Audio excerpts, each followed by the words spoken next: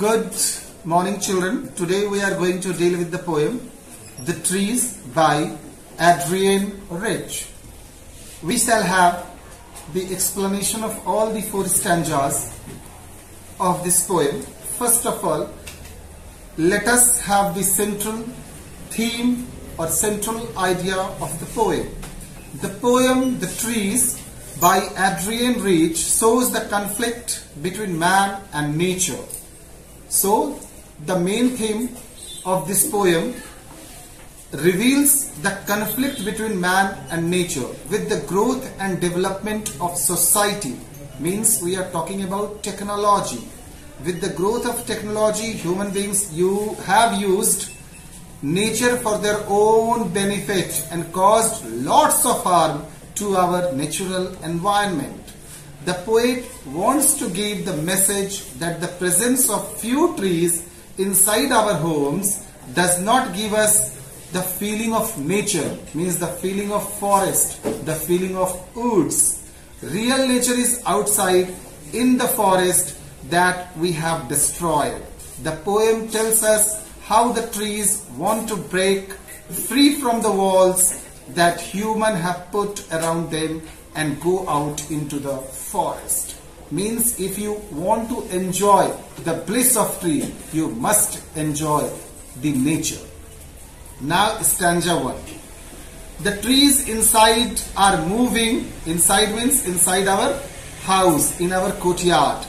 The trees inside are moving out into the forest that are empty all these days, where no bird could sit, no insect hide, no sun bury its fate in shadow. The forest that was empty all this night will be full of trees by morning.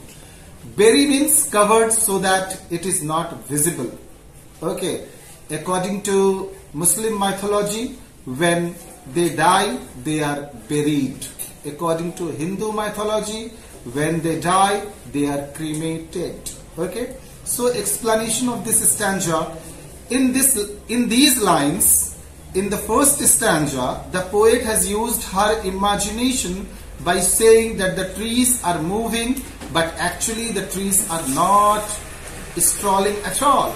The poet says that the trees in her house are moving outside into the forest which was empty for a long time. These trees are cut from the forest and kept into the houses for creating a false impression of nature or for decoration. On one hand, human beings are cutting down forest. Deforestation is going on at a large scale. On the other hand, they are justifying their action by planting small plants inside their house, in their courtyard. As the forests were empty, so no birds could sit on the branches of the trees, no insect could hide themselves in the trees, and the sunlight could not be covered by the shadow of the trees. The poet further says that as the trees are moving out, the forest which were empty all these nights will be full of trees by the morning. Now let us have the second stanza. The night the root work, all night the roots work to disengage themselves from the cracks in the veranda floor. The leaves strain towards the glass, small twigs stiff with exertion, long cramped boughs shuffling under the roof like newly discharged patients, half dazed, moving to the clinic doors.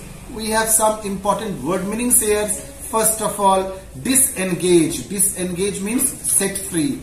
Strain means make a lot of effort. Twigs means branches. Stiff means hard, firm. Exertion means pressure. Cramped means shrunk. Boughs means large branches of a tree. The shadow, छांव जो मिलता है पेड़ से उसको boughs बोलते हैं. Shuffling, slow dragging motion without lifting feet. Half dozed, half shocked, half asleep, bewildered, shocked, amazed. Now we will have explanation of the second stanza. In these lines, the poet says that it seems like the trees work silently in the night in order to get free from the boundaries of the wall.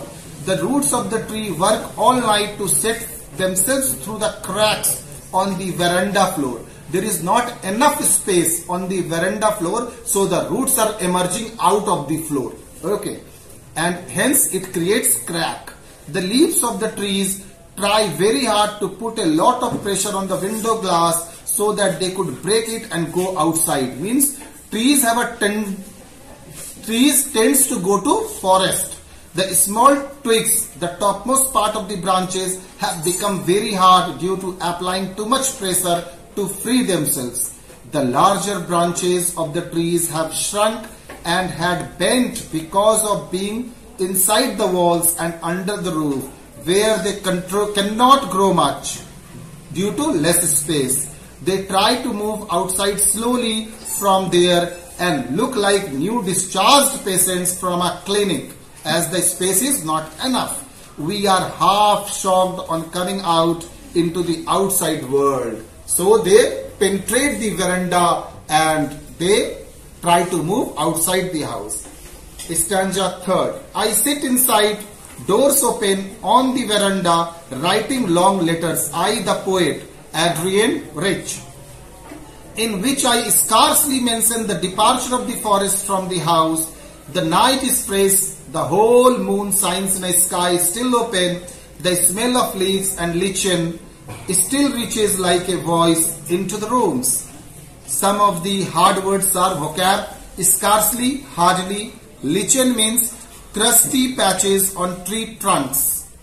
Tree trunks means stem of the tree. Okay. Explanation of the 3rd stanza. The speaker, who could be the poet herself, sits in her house. The doors of her house open to the veranda. The poet is writing long letters in which she hardly mentions the departure of trees from the house. Hardly mentions means she hardly mentions the departure of the trees from the house. Hardly mentions means she does not mention about this phenomena of the tree. The poet says that the night is fresh and the whole moon is shining in the open sky. The smell of leaves and lichen reaches the poet like a voice coming from the rooms of the house, and she is enjoying. Stanza 4. My head is full of whispers, which tomorrow will be silent. Listen. The glass is breaking, the trees are stumbling forward into the night.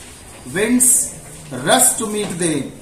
The moon is broken like a mirror. Its pieces flash now in the crown of the tallest oak. Some of the vocab in these stanzas are: stumbling means falling over. Flash means shine. Crown means topmost point. Crown, Taj. Okay. Oak is the name of a tree. Now explanation of this last stanza, that is the 4th stanza. The speaker listens to the sounds coming from the leaves and lichens on the trees. These sounds will not be present on the next day, as the trees will have moved out into the forest in the night. Forest trees are so much vexed being in the house that they tend to go to forest. So in the night they will go to forest. It is the imagination of the poet. The poet can hear the glass breaking. Breaking the glass, the trees go to the forest. As the glass breaks, the trees hurry to go outside in their journey. They fall on each other and get stuck at different places.